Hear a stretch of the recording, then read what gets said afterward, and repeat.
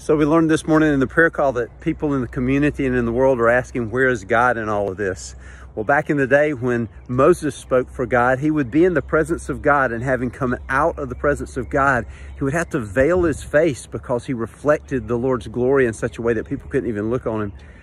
Well, Paul reminds us in 2 Corinthians chapter 3 that we now are the ones who reflect the Lord's glory. As Moses had done it then, now we reflect his glory. In 2 Corinthians chapter 3, verse 18, he says this, "And now we who with unveiled faces all reflect the Lord's glory," or all contemplate his glory. We contemplate his glory and we reflect his glory, are being transformed into his likeness with ever increasing glory, which comes from the Lord who is the Spirit.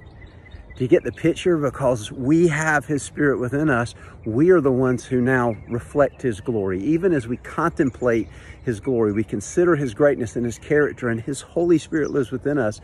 We're the one who reflect his glory. We're the one who reflect his character. If the world's going to see his compassion, they'll see it in us. If they're going to see his peace, they're going to see it in us. If they're going to see his joy, they're going to see it in us. We are the ones who reflect his glory, and our faces are no longer veiled. It's clear for everyone to see. So by his Holy Spirit, would you be one that God reflects his glory in today?